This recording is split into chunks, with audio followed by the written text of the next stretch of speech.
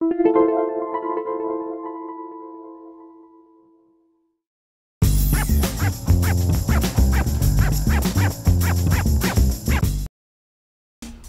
to MyLITV. From Manhasset to Montauk, we have traveled our communities to bring you the following events. I'm your host, Waldo Cabrera. MyLITV starts now.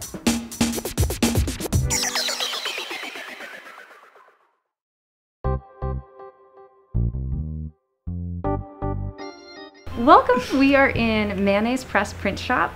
This is a letterpress print shop. It is an industry of the Lighthouse Works, which is a nonprofit arts organization that Nate and I founded in 2011 and that we run together on Fisher's Island.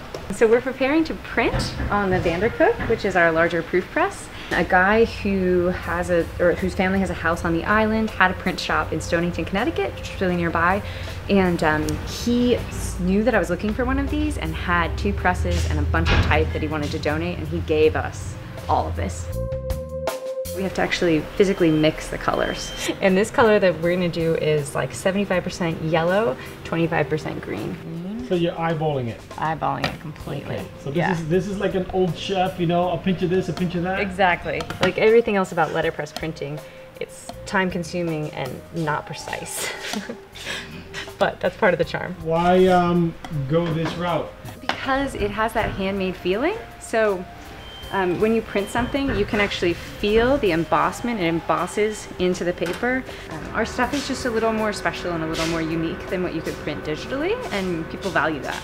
So this is a letterpress form. You set the type in, and you want everything to be really tight. So when you do this, you don't want the letters to wiggle because they'll blur the impression as it goes through the press. Yeah, we get a lot of people saying, I did this in high school, or like, I did this when I was a kid. And a lot of younger people just don't understand it at all. They can't process what it is. Like, surely there must have been a computer involved somewhere in this process. So yeah, people are usually really excited.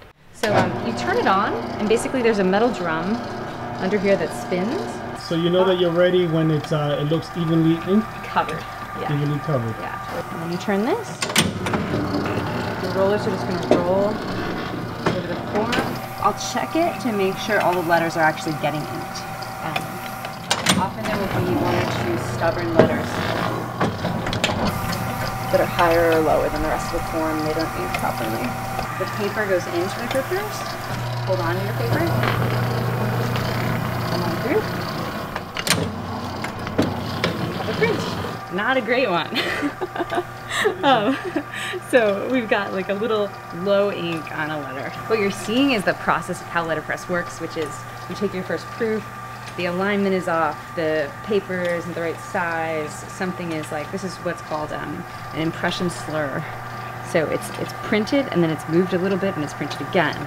And it's also too light. So what we're gonna have to do is figure out how we can get enough ink on those letters, reprint, make sure we get our alignment, reprint, and keep going until you get it perfect.